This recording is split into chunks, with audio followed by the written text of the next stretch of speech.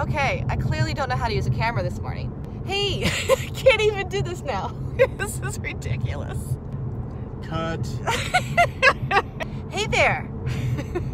Where we're, oh my God, I cannot get this thing to work right. I can't get it to work. I can't get this to work. What? Oh, wait, okay, it's working now. Is this on? Is this thing on? Is it on? Happy Saturday. Joe and I are out and about. We're going to hit some wineries today, and we are going to first get some lunch because we are starving. Tell us where we're going, Joe. We're going to BurgerFi. Mmm, burgers.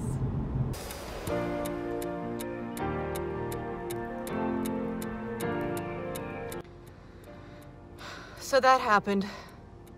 I'd like to say that we didn't eat all of our food, but somebody had a few extra onion rings. I had 2 onion rings. It was delicious. And now we're nice and full. And so now we're going to go to a winery.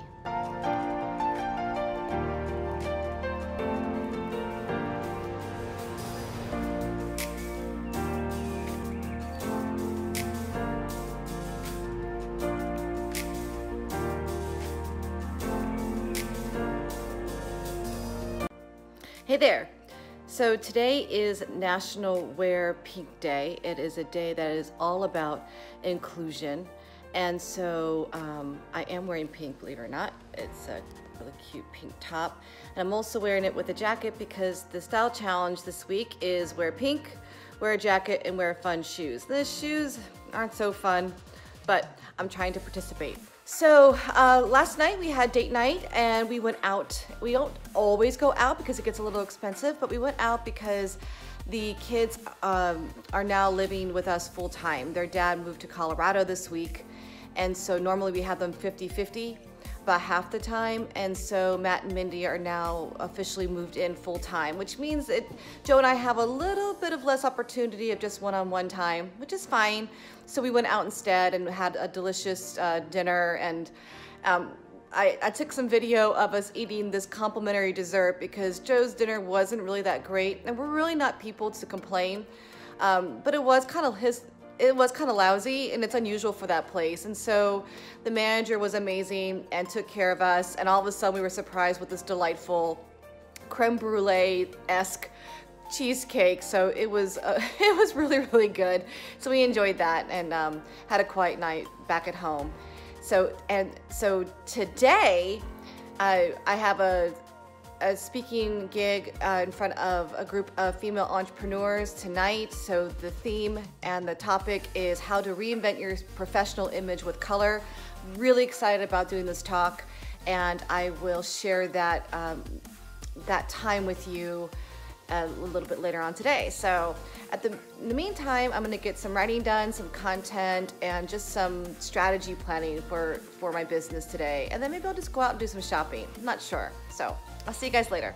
All right, so I'm just about to go inside to do a talk to a group of female entrepreneurs.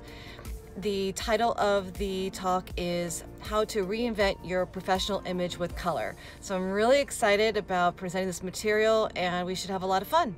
The goal for this talk, and what I would like for you, is to have enough information that you will be able to craft your image and your message simply by choosing the right colors.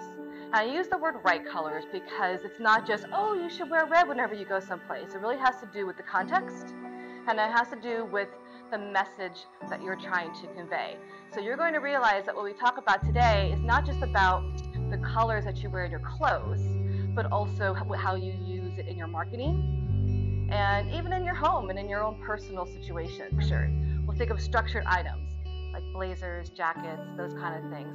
And in this case, I would almost want to see you like just beautifully in one monochromatic look. Be stunning. You have those blushy pinks, a blushy pink blouse, matching slacks, matching shoes. It would be absolutely stunning. And that the impression that you would give would be that almost reserved, structured, I got this pulled together. I'm pulled together. Everything I do is pulled together. But you're gonna have, it's not gonna be a very intense color, so you're gonna come across a little bit more open, a little bit more honest. So I just finished recording a bunch of video for a new free course for everyone, and it's called Discovering Your Best Colors. I got really energized after doing the talk the other night, and I realized that I wanted to use some of that material in helping people figure out what colors look best. So I just recorded a bunch of video. I'm gonna sit down and edit that and hopefully finish creating the course today so I can put it out there for people. So this is a beer that, so if you're a Game of Thrones fan, then you will totally appreciate this beer. It says at the bottom, it says, barley wine ale, brewed for those who drink and know things. How awesome is that? It is absolutely beautiful out here. And let me just share with you some amazing plants in my backyard. Let's take a look at this delightful thing. Don't even remember what it is. I think it might be some sort of like daisy or flower or something. And then over here, and oh yeah, there's a major cleanup that has to happen. Oh, but look, it's a little hosta coming out of the ground. I don't see any others. Oh my gosh, needs mulch. And then there's this chrysanthemum thing that definitely needs to go, so I can put some spring flowers in. But here is the piece de resistance, and that is, look at those amazing foliage. Oh my goodness, so beautiful. Oh, and there's one more. Oh my gosh, you're not gonna believe it. You're just not gonna believe it. It's so beautiful. Look at it. Oh, it's just so beautiful. Yeah, time to clean up. What's up, Storm? You wanna come out? Wanna come out?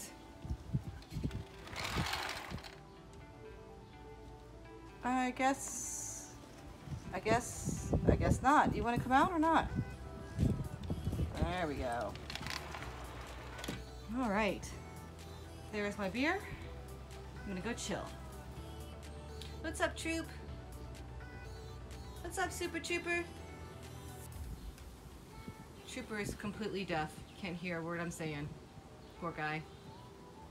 You know what we need? We need some music.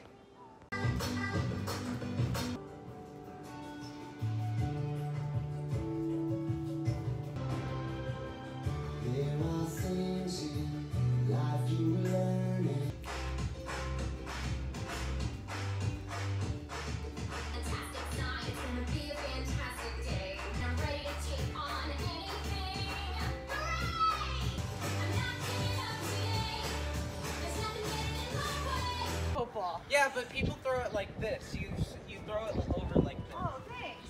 That was I'm so just. Have you ever seen me throw a football? Okay. I am like surprisingly coordinated.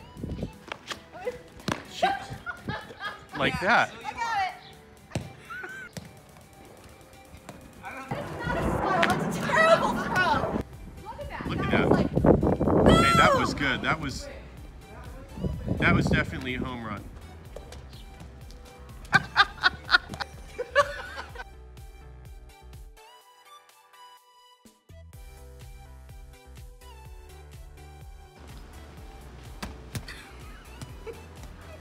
Yeah,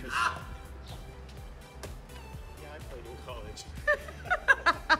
I played Risk in college. A little bit of Monopoly, Scrabble, you know, the usual. I can't. I got one. One like that last one. Oh, that was pretty good. thank you.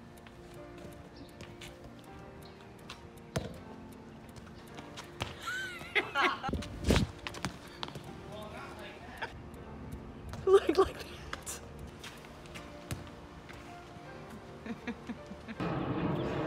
Okay, so I just finished 4.5 miles and it felt pretty good. This is the first time I ran since last weekend when I tweaked my knee, so I'm glad that I got out.